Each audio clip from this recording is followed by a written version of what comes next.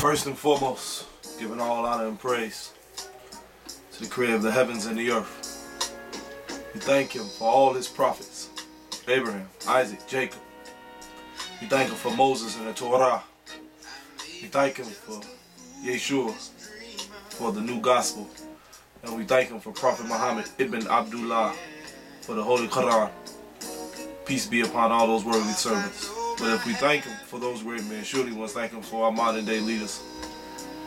We thank Him for Ben Ami HaMashiach, Nasi Shaliach, Prince Asiel Ben Israel, for the messenger, the Honorable Elijah Muhammad, and his great student, Minister Louis Farrakhan, and all of the great worthy servants, men and women who fight for justice, peace, and equality on this planet.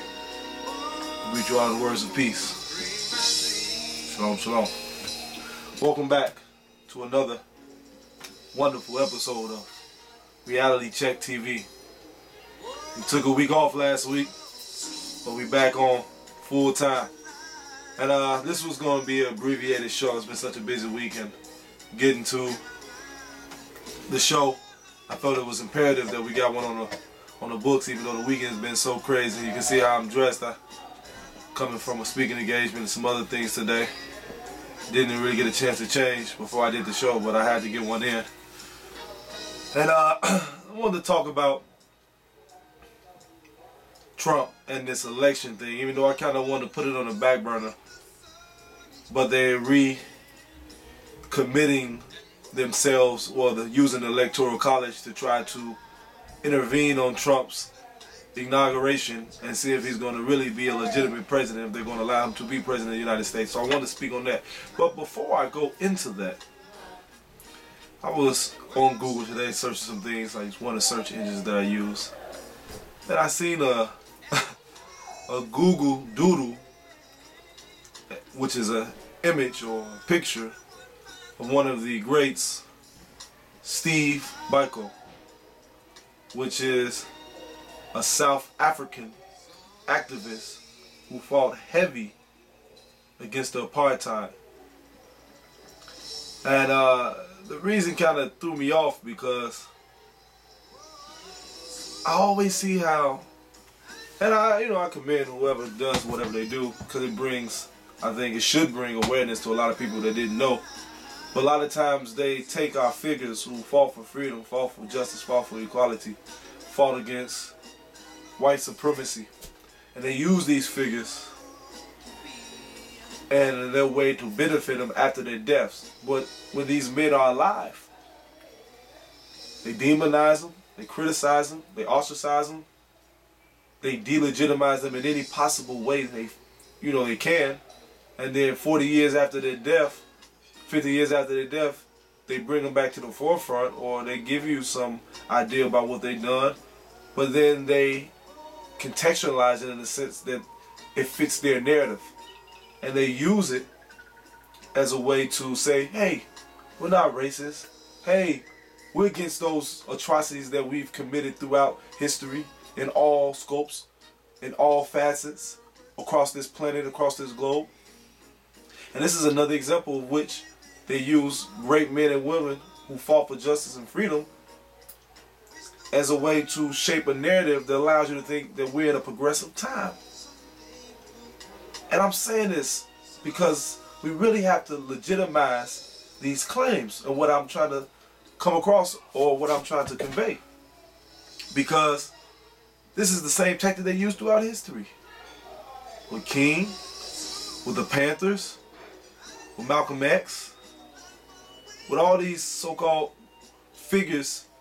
Well, they weren't so-called, they were great men, but how they try to create the narrative, these so-called universalists, that they try to paint a picture to make it seem like they were with them the whole time, or they supported this message, and those were the people at that time, and there was a different America, or there was a different Britain, or there was a different South Africa, or wherever they come from across the planet. Nelson Mandela. They use these people and these images to try to convey this message that things have changed. But when the reality is, we look outside our windows, when we open our front doors, we're still victimized from the same atrocities that we were 20, 30, 40, 50, 60, 70, 80 years ago, 100 years ago, 150 years ago in the time of slavery here in America. The only distinction is the methodology in which they use to implement our subjugation. That's the only difference. But the overall goal and plan is still intact. It hasn't changed. Hear me now.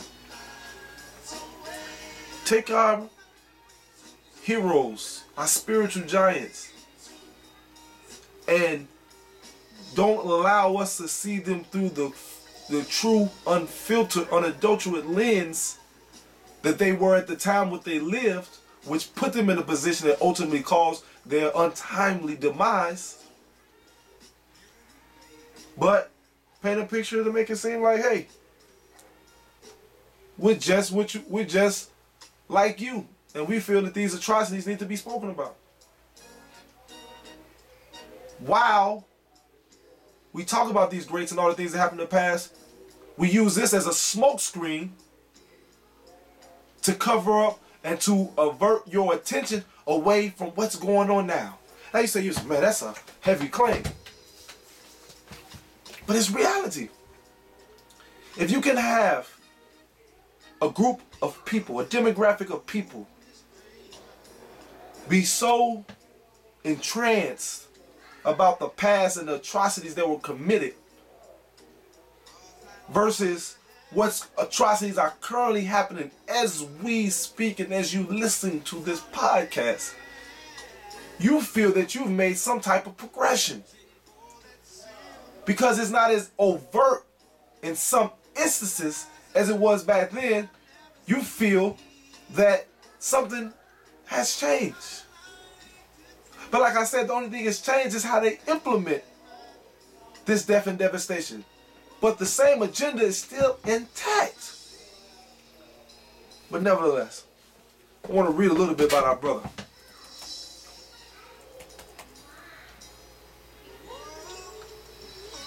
And it starts off this one article. This is what we do. We read articles and we break it down and give a real in-depth analysis. Okay, let me get this off the screen. Alright. Even though he died at a young age of 30 in 1977, Steve Biko is considered a luminary among a plethora of great leaders who fought apartheid in South Africa. He was the founder of the Black Conscious Movement, which empowered black people to take pride in their way of life and stand in solidarity with each other. He was also a writer, a human rights activist, and an organizer, and is considered by some as the greatest martyr of the anti-apartheid regime. So let's break that paragraph and a half down. Think about all the things that they're saying that he represented. Black Conscious Movement, the empowerment and the upliftment of the black people, giving them pride in their natural indigenous culture and way of life. Unity, solidarity with each other, building camaraderie, friendship, understanding, bonds. Listen to that. He was also an organizer.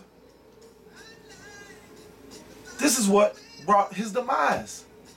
And all those same things that they're uplifting and characterizing his persona as being a positive, strong black man is the same thing if you follow those criteria today. Today, you consider an enemy combatant. Think about this now. What black men that you know today currently who stand on those positions who are not considered in some form or fashion by the overall populace of this world and of this country, America, as one that preaches hate, bigotry, who preaches divisiveness, who will be called so-called black supremacists, or even they go in another greater term now because now they're creating with these later events that's happened, terrorists. Gotta hear this. This is what happens when you don't control your own narrative. And you want to look at the positive and everything, that silver lining, at least they somewhat bring them up so that some people can learn about them. But if you don't learn how that affects you today and how that's relevant today and why the enemy is using this as a smoke screen for today, then you're going to fall victim of complacency. You're going to think that you made a substantial gains and you have victory. That you're still not oppressed. That you're still not enslaved. This is what you're going to fall victim of. Now Google is celebrating the 70th anniversary of his birth. He would have been 70 years old today, December 18th, 2016. It says, oh, okay. It says celebrating his birth. Oh, celebrating his birth with a doodle, with a drawing, signifying the importance of Baiko to his country and the world. So you try to commemorate his birth with a drawing. See what I'm saying? This false narrative that they've given us. If you want to truly celebrate his life, empower those today who are standing on those same principles. Don't give us a drawing or an article on your search engine. Use those billions and billions of dollars that you've generated over the years to help empower those who stand on that principle so that we don't fall victim of those situations ever again. But you don't want to do that because that goes against the reality of what you built your society on. Why would you empower people that can be separate from you? Because if you empower those people, they create their own search engines. They create their own internet. They create their own civilization. And that makes you, or makes them not dependent on your society, which makes you enabled to control and manipulate the masses of the planet. You don't want to change. You don't even want to glorify those who came before us, who really fought for freedom, justice, equality, peace, and prosperity. You want to use their name, their works, their deeds for your own benefit, and also to keep a people complacent. This is not no conspiracy that we're saying. This is reality. You know how you can tell it's reality? Because you look at the fruit that it bears. And are people not complacent? Do our people not feel like we've made some type of strides that puts us in a position of power? Has the false identity that you are in the best condition you can be as a black man and woman on this planet by being in America?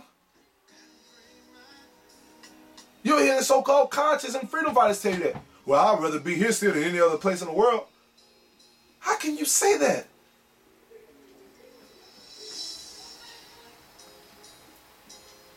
And you have the ability to create your own reality. You don't have to accept this. But you don't want to be free.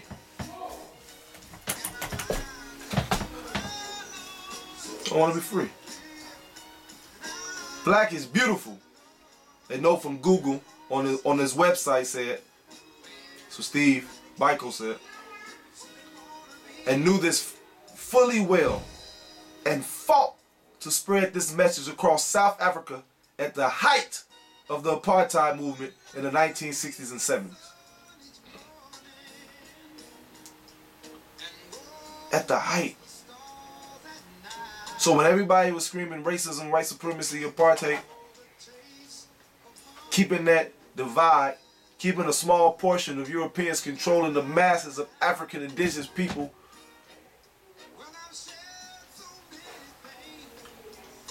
like they did the colonialization of all of Africa and all of this planet.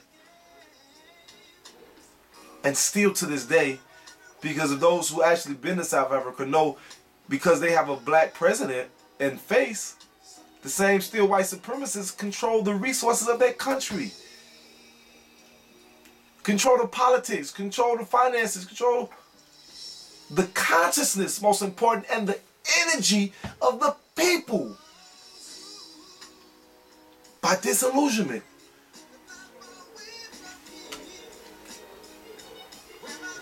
But they give you a caricature to make you think that progress is at hand. He studied medicine in the University of Natal. He created a South African students organization, and in 1968 became his first leader. Young man. So this goes out to all those youth that think they can't do nothing, 20s and 30s. You got the power and position to change your predicament right now. Grab forth to the teachings of those who came before us, our spiritual giants. Connect with the elders and use your youth and their wisdom to empower ourselves and to bring forth this salvation and implement the necessary solutions that we know but we are afraid to implement to bring forth our freedom and justice. After he was expelled from medical school in 1972 because he was a freedom fighter, he started working full-time on the cause leading the government to restrict his movement and activities to the point of prohibiting him from meeting more than one person at a time. See what they put you under? When you stand for freedom and justice and peace and prosperity? See what type of reality they give you? They don't want you to be free. All the great things that our leaders have done, look how they try to diminish your life. Let's think about this. Despite that, he continued his activities and taking part in organizing the Soweto uprising, where police opened fire on student protesters. Same tactics are being used today. Police still gunning you down. And you don't even have to be a protester. You just got to be black. You got to be anti-establishment or against their way of what establishment should be. The anti-apartheid icon died while in police custody in September 1977 after he was arrested in Port Elizabeth and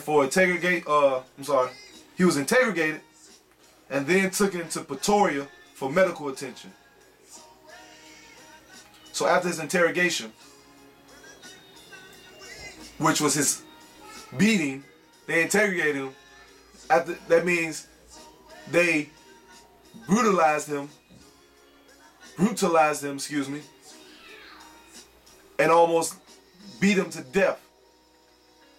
Well, ultimately they did beat him to death, but let me get to that point.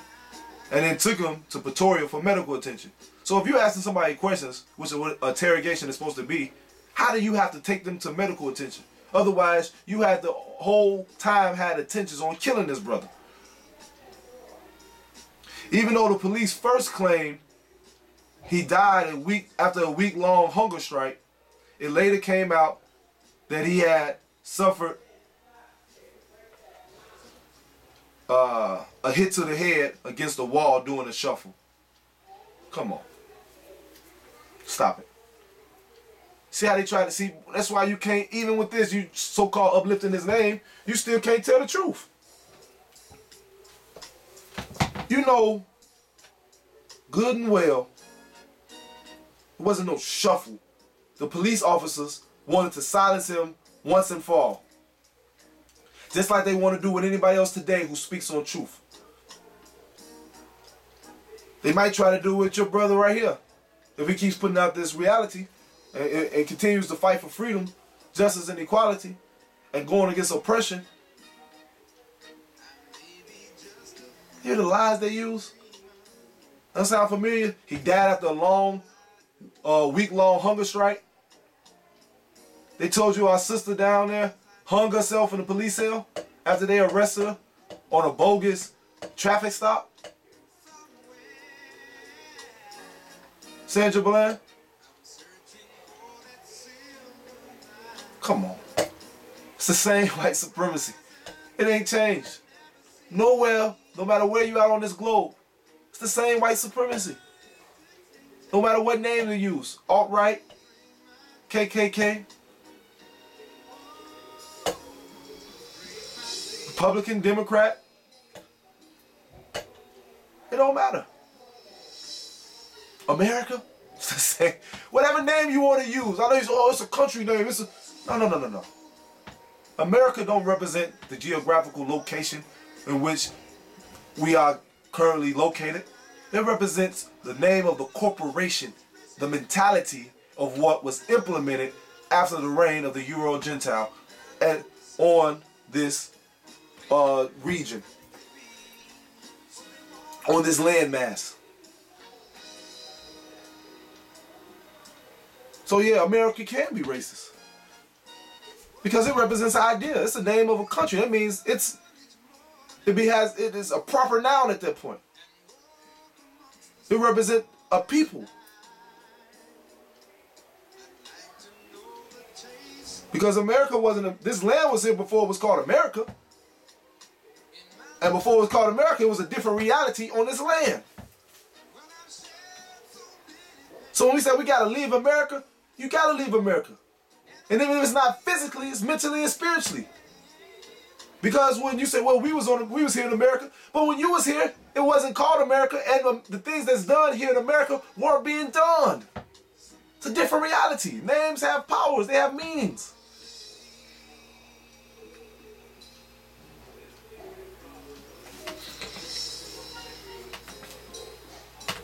So all of the negative things that have been done in the name of America, it doesn't even carry the spirit of something that we should even have connected to our very nature.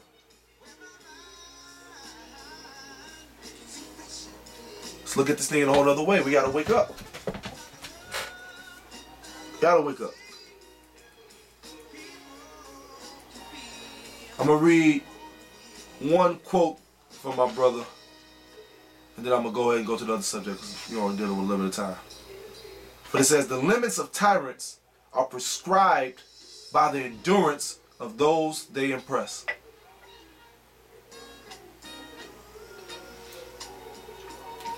So, basically, from what I interpret that means, you can have your own interpretation, but they only can go as long as you allow them to go. They only have as much power as you allow them to have. Once you stand on who you are and refuse to be a slave, refuse to be oppressed, refuse to be destroyed and killed and maimed, they don't have the power no more. They can't do it to you. Take back the power that you have. Return back to your very essence and your very nature. Free yourself. Stand on truth. And from that point, you're never even fit to be a slave. But I'm going to change the subject real quick. Go to the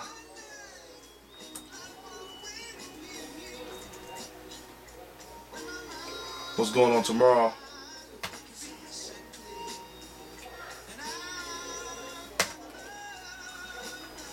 So, the Electoral College meets tomorrow.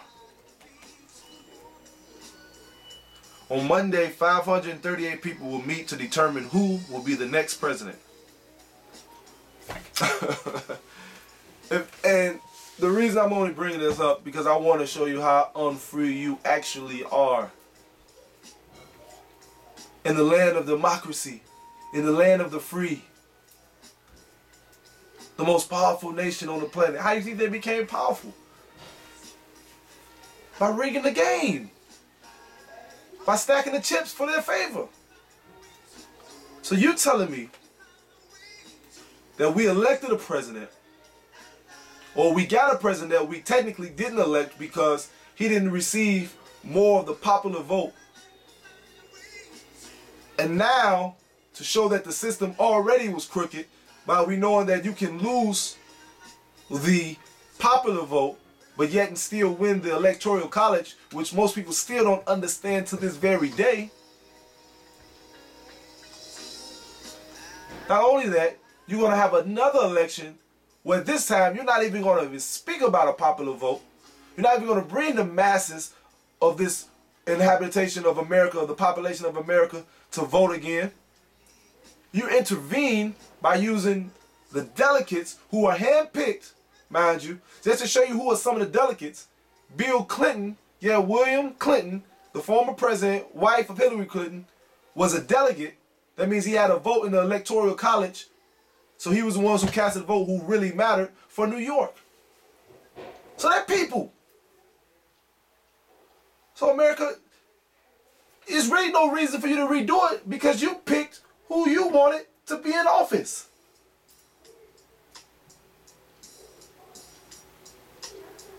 Let's look at this another way.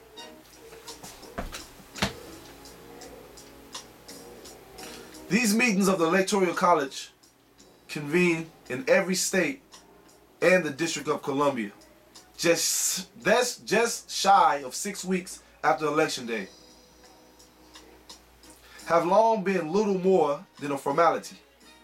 But the victory of President-elect Donald J. Trump, who lost the popular vote, but is projected to win the most electoral votes, has thrust the Electoral College into the spotlight once more.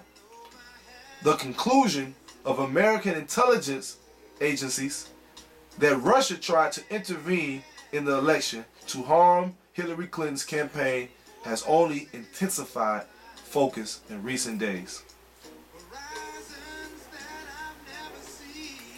President Obama on Friday described the Electoral College originally a compromise between those who wanted Congress to choose the president and those who favored a popular vote as a vestige. As electors gathered in state capitals across the country, here's a rundown of what comes next. Let's break that down real quick. Let's digest that. It's a lot in that, and we're not going to be able to cover it all, but I want to talk on some points. First, President Obama, you know the history of America. And it wasn't, you say the word, see the language is so key, that's why we got to understand language and how it can be confusing and deceptive in how they give it to us. A compromise between who wanted Congress to choose and the people to choose. I don't see any compromise if the people still can't choose their president. Well, you say, Yusuf, this has only been a couple of cases where the president who won the popular vote or did not win the popular vote won the Electoral College and electoral votes and became president. Well, that's because they have a system that's set up that you are so easily swayed and manipulated. For one, they only give you a handful of choices. So their choices are usually both, they're good either way. But because you are so null and void of what's really going on and what's happening, and how devious and nefarious and insidious these people in this system is, that you disregard the fact that you're not choosing your president and they're convincing you who to pick, so that it looks like the Electoral College and the popular vote are one and the same. They coincide, that you produce through the popular vote the choices of the Electoral College, but that's who they were going to pick anyway. So with only 2 candidates in most instances, well, you say they got the Green Party or the other, you don't care about those. Nobody really picks those. That's just for show. So you only have 2 choices. And through the news and the media, these news cycles, they put out disparaging information on whatever candidate they really don't want to back. So now you are swayed in the direction of the other candidate, thinking one is a better or have better morals than the other one, or can be a better leader, or this or that. It's the same coin, just 2 different sides. 2 sides of the same coin. Democrat, Republic is the same thing. But this is just a great example of how America is showing you you don't have no true freedom. You don't have no real free choice.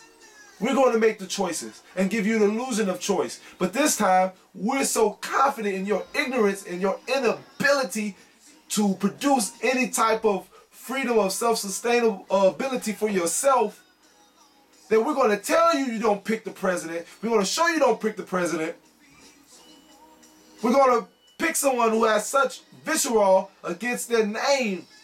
Whatever you throw against him, it doesn't stick. And we're still going to pick him, make him the president, and you're not going to have nothing you can do about it. And this is crazy because middle-class white people and well-off people are shocked in this time and age because they feel like this can't happen to them. They're under the illusion that they're free too. Damn. No. It's a handful of people that's really running this show. And everybody else just falls in place. You playing a position.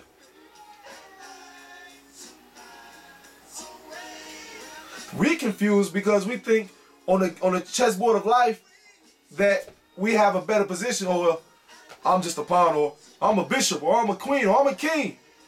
You're still being moved by somebody else. So whatever title you have on the chessboard of life, you're still being positioned and moved by an outside force. So you are limited in your ability to make any type of real change, long as you restrict yourself to those positions. And that's what's happening.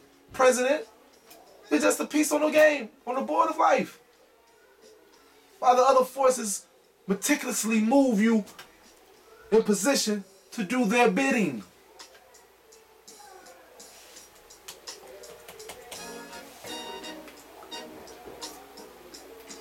In short, who are the electors? It poses a question. In short, the electors are people chosen by their state political parties to cast votes for president and vice president. So this is critical too. Electors can be state party leaders or elected officials. Somebody who's already been groomed and put in position to understand the play. Understand what is at hand. Understand their position and role. Not somebody that they can't control or radical. No. Somebody that's already been in position.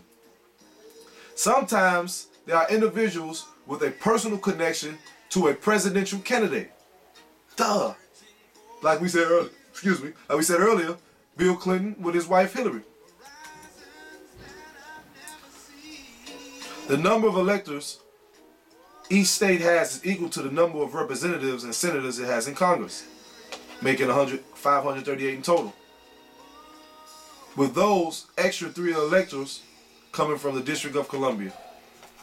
1 representative, 2 senators. But what is so crucial is that it says electors will meet in each state, typically at the Capitol, where they will cast 2 votes, 1 for the president and 1 for the vice president. So you can technically get Hillary's vice president and Trump as president, or you can get Hillary as president and you can get Trump's vice president as her vice president, which is Mike Pence. See the games that they play? You don't have no control under this system. Wake up. There's more to go, but I'm not going to go that much longer. I'm going to stop around here. But I just want to say, as we look at this system, the best way to really get your freedom is not to participate. And not only do you not participate in just the voting, because if you don't vote and still participate in every other aspect of this society, you're not doing nothing. You're a joke. But I'm saying you're not participating, I mean totally separating yourself from the system. You say, I gotta eat, I gotta do. You're absolutely right.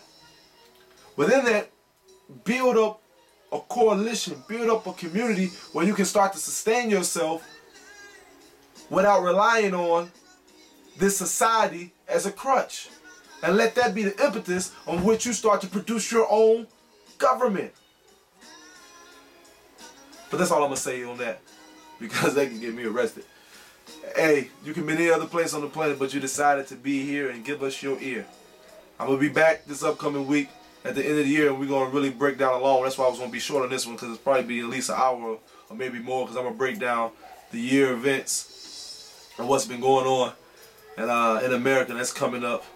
And next week is going to be a good one too, going around the time of Christmas. I'm going to post one giving the true history of what Christmas really means from a historical aspect, and along the lines of what it means as far as the media and miseducation. But I want to thank everybody for watching. I want to thank all our great leaders out there and freedom fighters, those who fight for peace, equality, and the new young brothers too, the Tariqs, the Umars, and I can go down the list. I mean, all the great brothers and sisters. Keep up the great work and disseminating this information. But most importantly, the listeners, you have to be proactive in your own salvation and your own freedom. If you don't participate in it, can't nobody give it to you. So we got to stop expecting somebody else to do the work that was put by God Almighty in us to accomplish and to achieve. So as we leave in the words of peace, shalom, shalom, and the wonderful sounds of the Commodores, this is where I end. Thank you very much.